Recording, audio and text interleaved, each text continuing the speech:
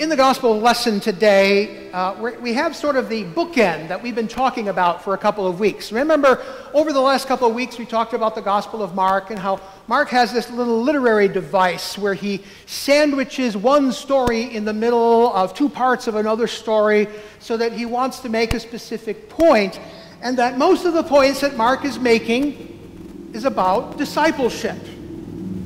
Mark is sort of the manual for how to be a disciple.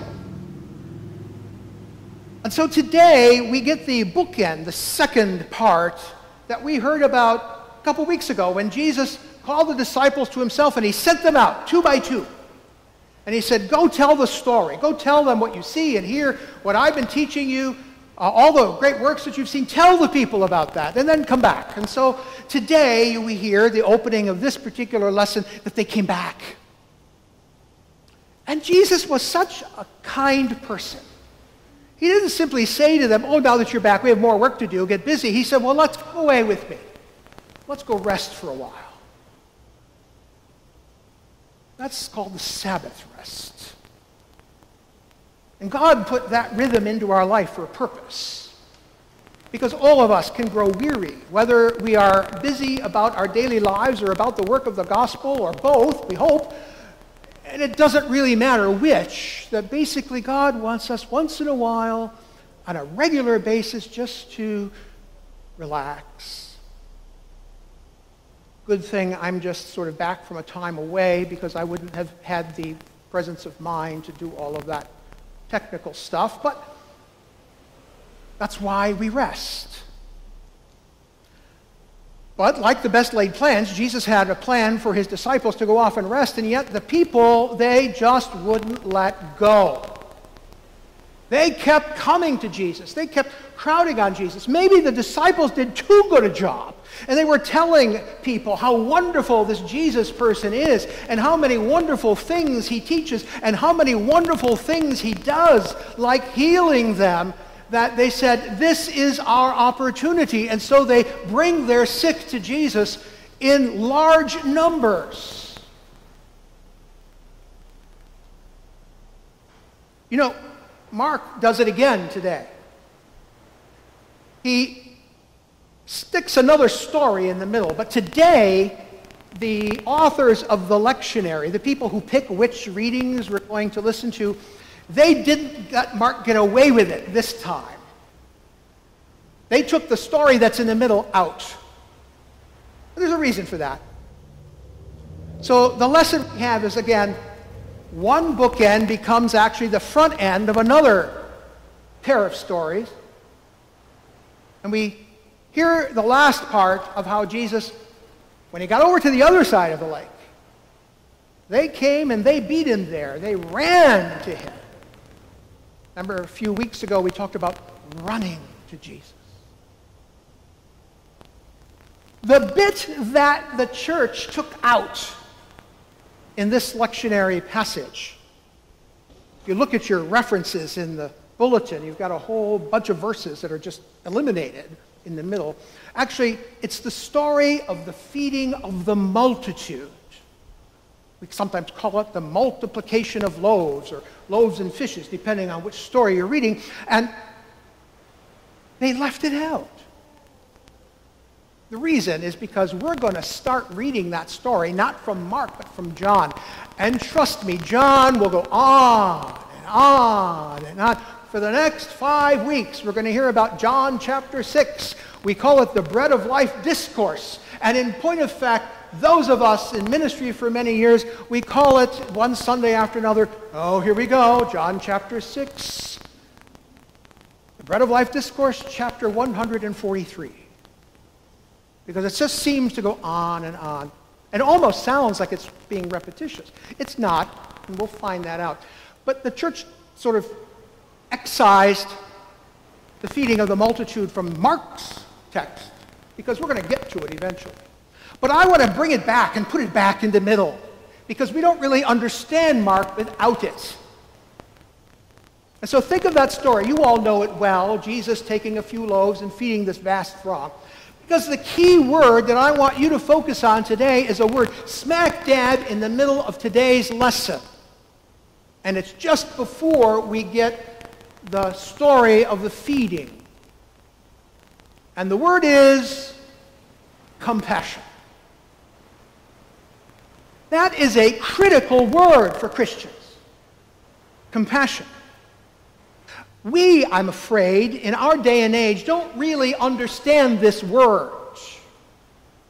The word is a Latin cognate, as it's known. It is, in fact, a conjunctive word because there are two different words sort of pasted together. The first one is passio, which is the Latin word for suffering. And the first one is cum, which means with. And in English, we put it all together and we come up with the word compassion. So in the most simple definition of this word, it means suffering with. Suffering with. But you see, we even miss the richness of that because we use the word suffering in a much more narrow sense than the Old English uses of that word. You remember that word when Jesus, the disciples are trying to keep the kids away from Jesus, and he says, "Suffer the little children to come unto me." Well, if we think suffering is about pain, maybe Jesus is saying to the parents, "Don't worry about your pain. Give me the kids for a while and you can take a rest." That's not what's happening. The word suffer there is actually means giving permission. It means living with. It means allow them to be with me. So Jesus looks on this crowd that's gathered, and he looks on them with compassion. And then he says, because they seem to be sheep without a shepherd. Now, I know we've talked about sheep before. We know that sheep are not the brightest.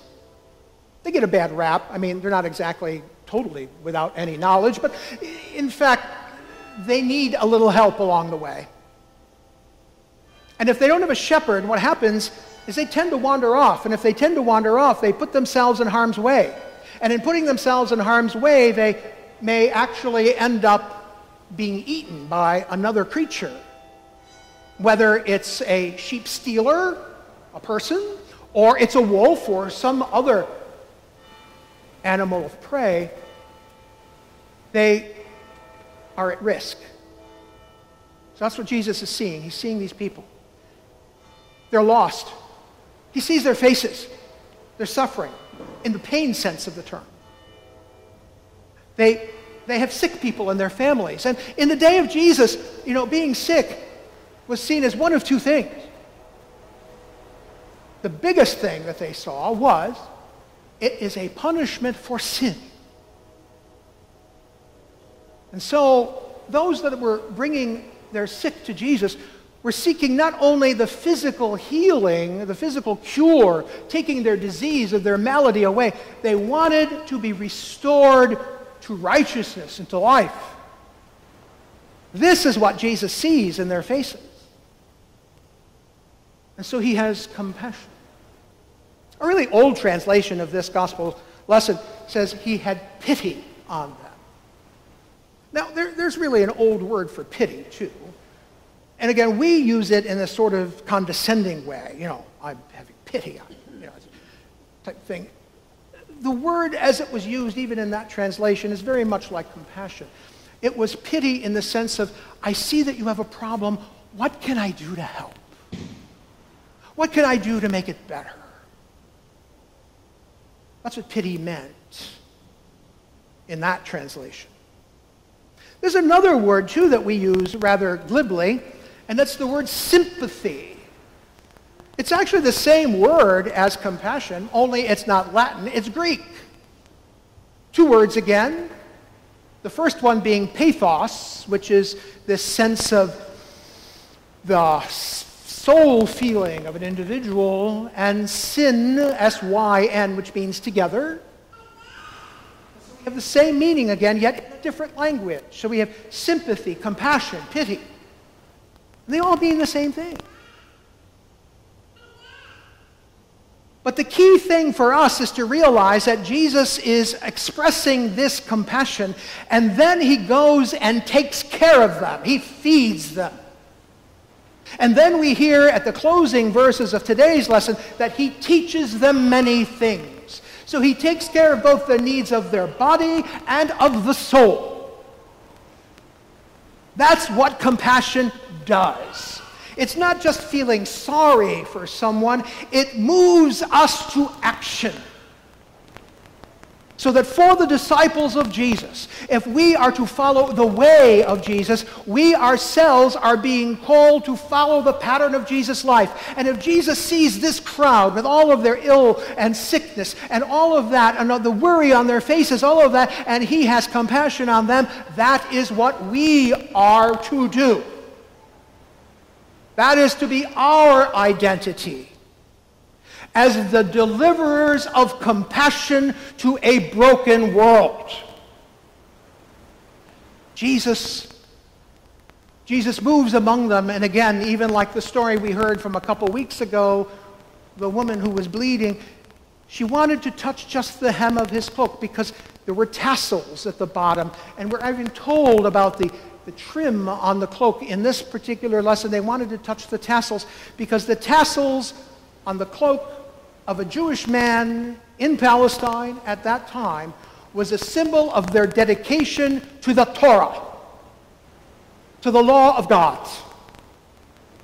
And so these people realized that Jesus was so dedicated to living out that law of God that if they just touched the symbol of it, they too would be made righteous again. They too would find healing, all because of the compassion of Jesus. The people wanting to touch his garment are the people who have just been fed. So they know that Jesus cares.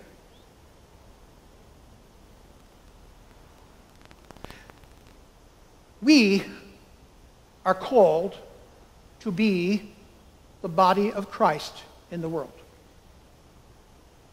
We are called to become one with Christ and Christ one with us. We hear that in the prayers at the altar. We are called to be the very presence of Jesus for the people in our day, in our world, in our community. We are called to be the compassionate one for one another in this room right now, in this moment. And in exercising that compassion one for the other, we show the world the core, the very heart of what Jesus is about. It is the very center of what Jesus did. Jesus' compassion was so complete that he cared about the other so much that ultimately he gave his life on the cross. As St. Paul tells us in the letter to the Philippians, he emptied himself completely, even to death on a cross. We are being called to put off ourselves. You know, we used to have bookstores, those of us of a certain age. Used to go browse in bookstores. You can still do that once in a while when you find one. Otherwise, you have to browse online, and that's not quite as interesting. But the category was always self-improvement. It was all about the self. That's our modern problem, is we are constantly about ourselves. Self-care, self-improvement, self-this, self-that. And the very core of Jesus' message is to put off the self. That is the heart of compassion. Because when you are with another, when you suffer with another, when you invite yourself into another's life, you are putting yourself on the side and saying that that person is the most important thing to you in this moment. That's what Jesus was doing to the crowd. He wasn't thinking about, ooh, I'm going to make this great miracle. It's going to make me a really cool guy. And it's going to make me someone that everybody's going to want to follow. No, he saw them and he had compassion. He saw their pain. He felt their pain. And he wanted to fix it. He knew simply feeding them bread was not going to be enough. And so he begins to teach them from the Word of God. He begins to teach them the Torah, the law of God, which we know is ultimately the law of love. When we use the Rite One liturgy, we remind ourselves of that. The two great commandments are, thou shalt love the Lord your God with all your heart, with all your soul, with all your strength. And then Jesus says, and the second is like unto it, you shall love your neighbor as yourself. On these two commandments hang all the law and the prophets. So if Jesus was teaching them about the law or the prophets, he was teaching them that law of love. And it is that law of love which is ultimately the goal of compassion. And my brothers and sisters, if we have been listening to Mark's gospel through these many weeks, we have been hearing about how Mark understands a disciple becomes like Jesus. And the ultimate likeness to Jesus is to put off oneself, even unto death, even death on a cross. Perhaps we will never be called to do that as a proof of our compassion, of our sympathy, of our pity. But in the meantime, we have every opportunity to grow deeper, wider into this wonderful life of Jesus. And as we do that, we begin to see, as St. Paul told us in today's epistle lesson, all that God has for us. That we have been adopted as God's children. And the very reward, if you will, the very inheritance that Jesus had as the Son of God is ours. Rejoice. Be glad. Give thanks. That's what we do here at Eucharist. And as we go to the table and we take to ourselves a morsel of bread and we acknowledge and say amen, we are saying, let that compassion be me.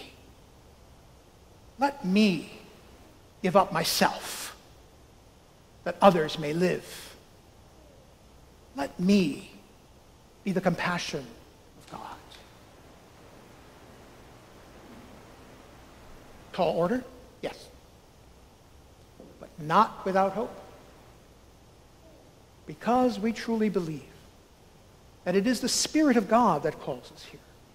It is the Spirit of God that dwells in our hearts. It is the Spirit of God with which we are marked at our baptism that makes us God's children. So we have every right to claim the very strength of that Spirit in all that we do in the name of God. May that strength be yours. May you have the courage and the wisdom that you need to grow in compassion, not only for one another, but for a world that needs it so badly. A world that too often seems like sheep without a shepherd.